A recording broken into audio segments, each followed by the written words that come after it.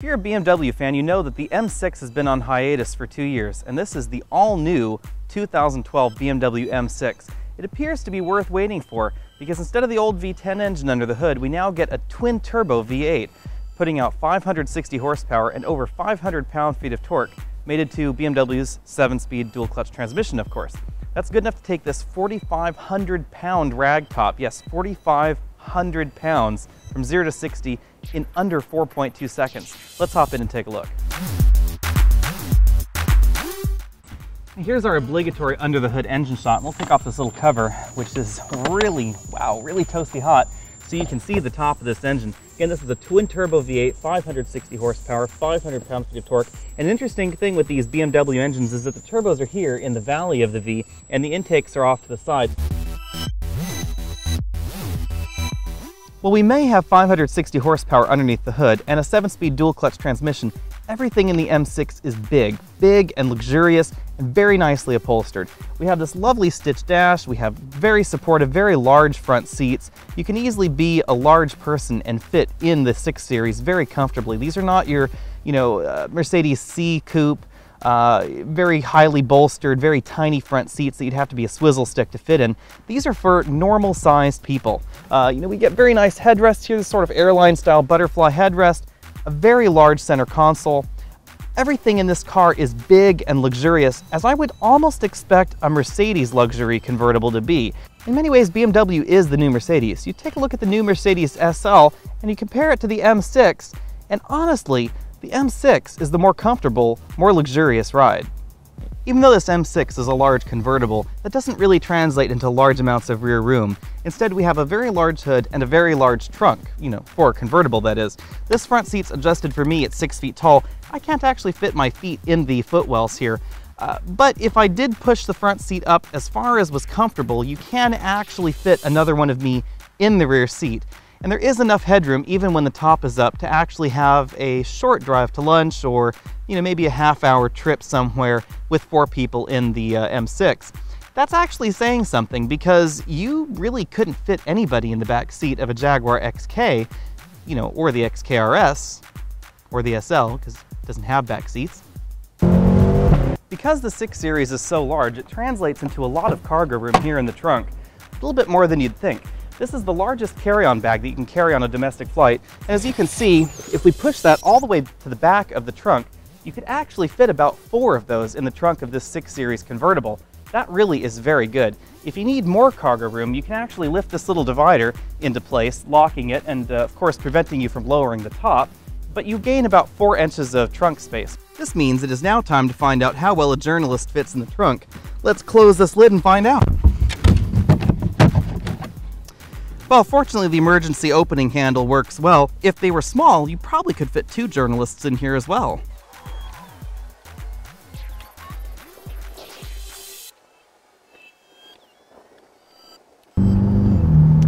As I was saying before, the BMW M6 is a fairly heavy convertible.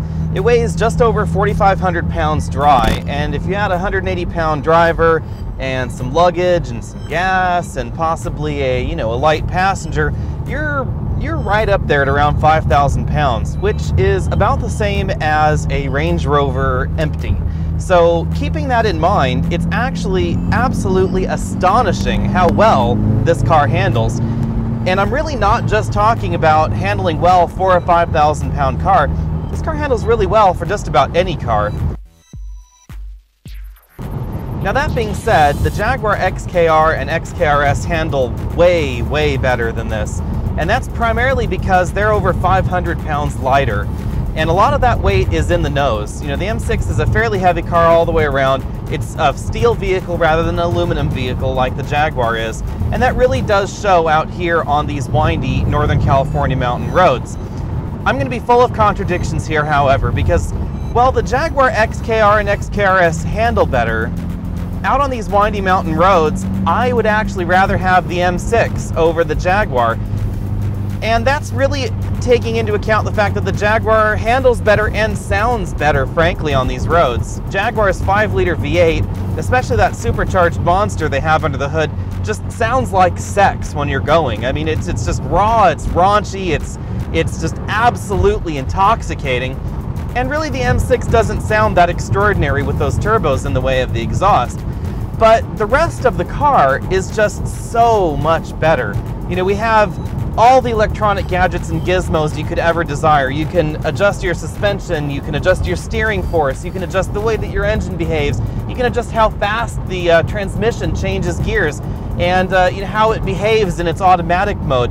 You can change your stability control, whether you want a little bit of assist, whether you want it to save your bacon all the time, or whether you want to just let it, you know, have the car let you run into a tree.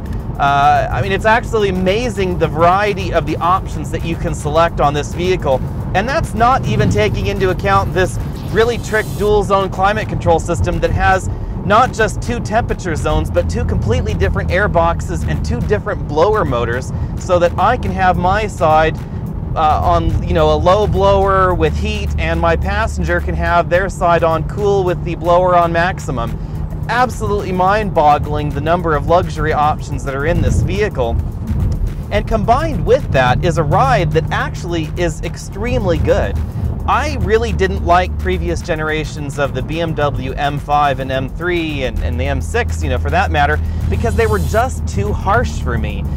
There was this trade-off. You know, you bought something that was $100,000, but it was so stiff it knocked your teeth out. And the M6 just isn't like that anymore. I mean, sure, you can put this little suspension into Sport Plus mode and get some really seriously hard suspension, but even still, it doesn't get unsettled over these potholes. Everything in this vehicle just feels really, really well put together.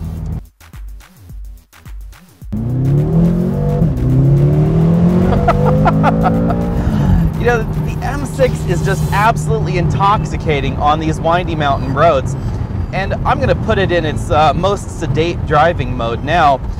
But the reason that it's intoxicating, of course, is that this thing weighs 4,500 pounds, but we can still scoot to 60 in a measured 3.75 seconds, which is absolutely positively incredible, especially considering that there still is a hint of turbo lag with this twin turbo setup.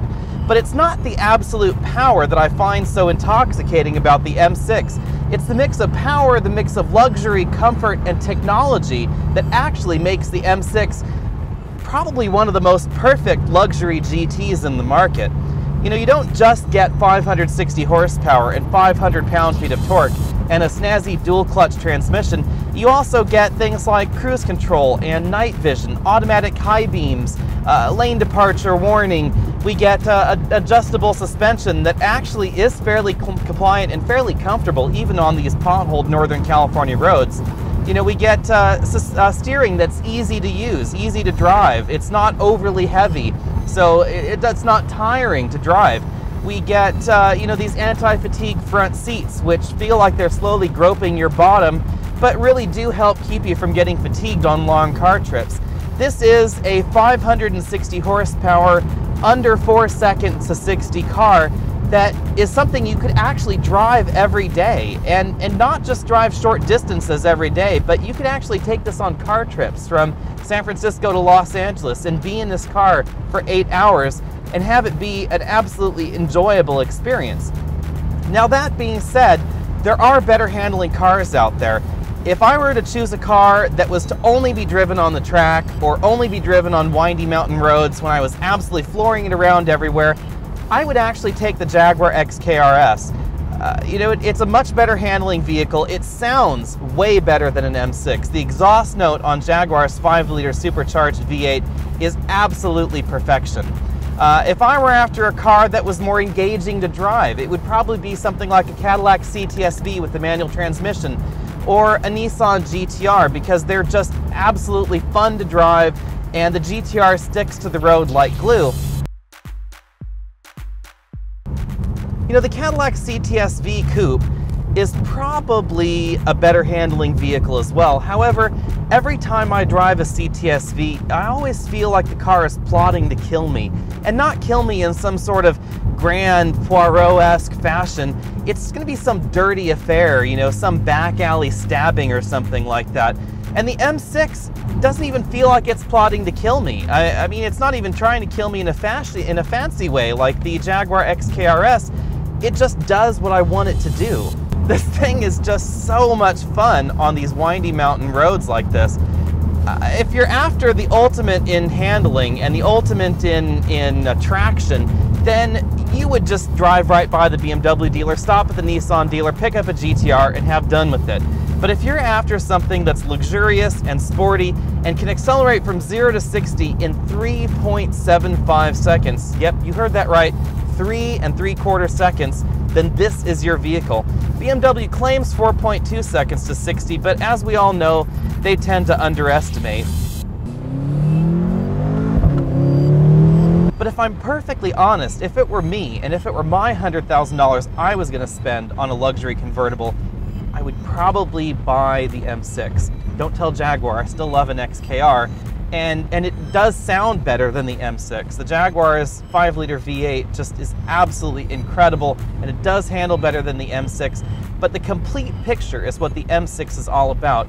It's all the electronic gadgets and gizmos, it's the incredible handling, it's the absolutely mind-boggling acceleration, all wrapped in that package together that's very unique for anybody, actually. BMW is really the only manufacturer that can even approach this.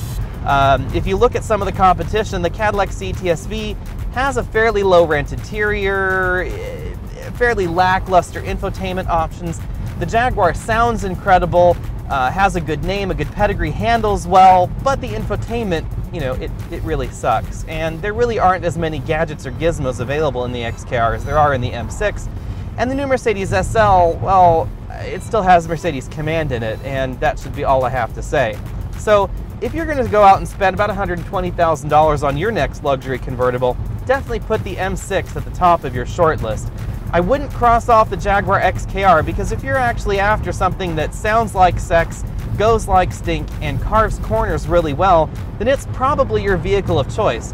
But if you're looking at something that handles almost as well, goes faster, and has all the electronic gadgets and gizmos you could ever want, then the BMW M6 is an absolutely solid choice. I'm Alex Ice of TruthAboutCars.com, and that's been our quick take at the 2012 BMW M6. Check out the TruthAboutCars.com for news, reviews, and of course the full review on the 2012 BMW M6 coming up soon.